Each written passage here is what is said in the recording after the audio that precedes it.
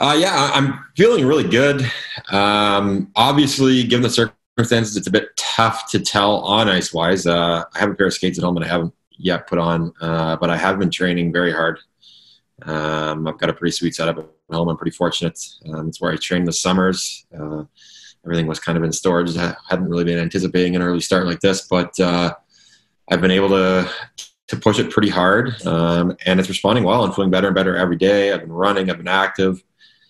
Jumping on it, no issues, no ill effects. So I would imagine I'm very far along, if not completely healthy. Yeah, I mean, what a strange situation. It's nothing new to hear that, but it's just something I've never thought I'd ever have to think about or worry about. Tara and I have had this discussion numerous times, kind of trying to digest everything and make sense of it. And it's nothing in your kind of wildest imagination you would imagine happening. And, luckily I'm in a field and a profession where it's a lot of, young, healthy men who are kind of in peak physical condition.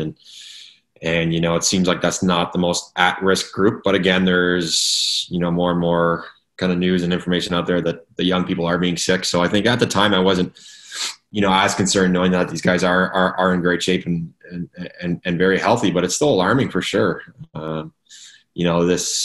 This situation, this virus, it's also new, and there's not a lot known about it. And, when it's people you care about, like family, and they get sick with anything, you're going to be concerned. So thankfully it seems like everyone's on the mend, or if not healthy, fully already. So thank God for that. I think trying to step back and have some perspective has sort of helped me mature and definitely view things a little bit differently. But it has been a very eventful season for me, good and bad.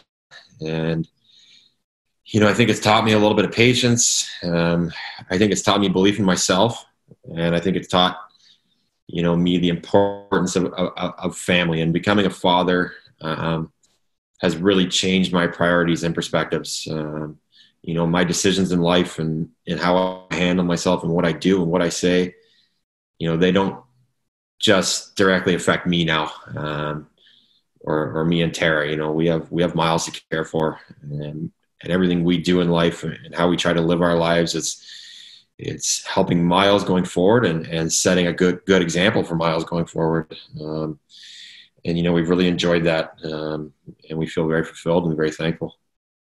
It's a great question. And I think the message has to be consistent and clear. And, we all have to make sacrifices here. It's our civic responsibility and civic duty to make sure we're looking out, especially for, the most vulnerable members of our community, the people who are immunosuppressed, the elderly, people who are very susceptible to this virus. And it is more likely than not going to be life-threatening for them. And, we all have to make a sacrifice here.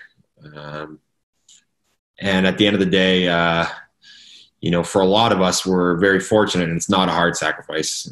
We stay inside, and we're responsible, and we're empathetic and compassionate, and understand that there's people out there who are depending on us being safe and responsible and self-isolating. So let's all band here together. Let's suck it up for a bit. Let's do what's best for this community, and make sure we're taking care of our own.